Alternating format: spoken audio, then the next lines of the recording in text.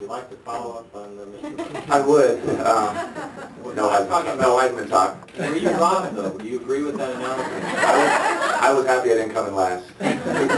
No, thank you, committee, for letting me come here today and speak to you. I'm sitting here not because I was a foster youth, not because I was a victim of child abuse or neglect. Because in fact, I'm the very opposite. You could probably call me the antithesis of a foster child. I have a great family. I have two great parents. My father is a high school principal. My mom's involved in social work in San Diego. I have great siblings who have always loved and supported me. And most importantly, my family's love and support did not end on my 18th birthday. They were there for me on my high school graduation. They were there for me when I went to college. They were there for me when I graduated from college and went to the NFL. They are there for me today, and more importantly, they're still there for me in the future.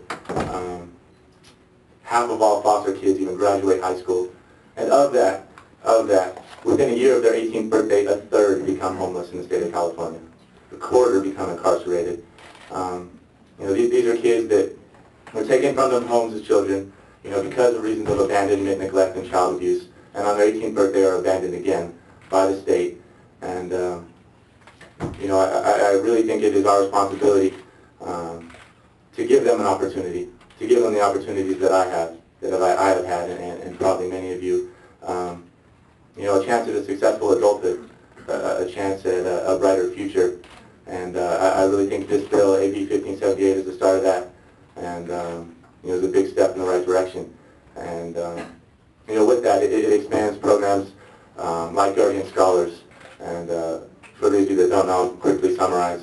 Guardian Scholars, basically, which encompasses this bill, is a full-service comprehensive scholarship at the college level. Basically an athletic scholarship, a lot like I received. Foster kids are not succeeding on just scholarships and financial aid. They have no life support. They have no support outside of school, no one to help them, no one they can depend on. And to ask them to be successful in that scenario is quite ridiculous. And I truly believe that with this, you're providing. It's so funny.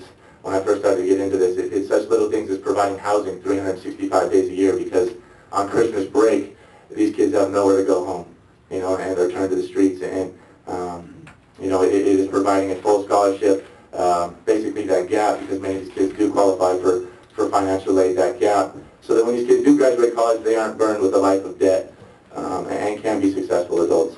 But most importantly, and I think this is the most important part of this, provides that support that these kids don't have and haven't had their whole life.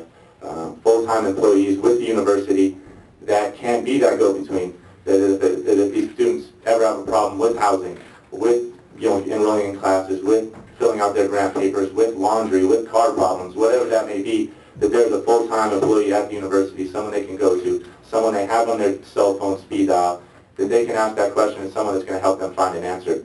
And the success rate of this program and programs like these has been substantial throughout the state. And this is something that I'm not just talking about.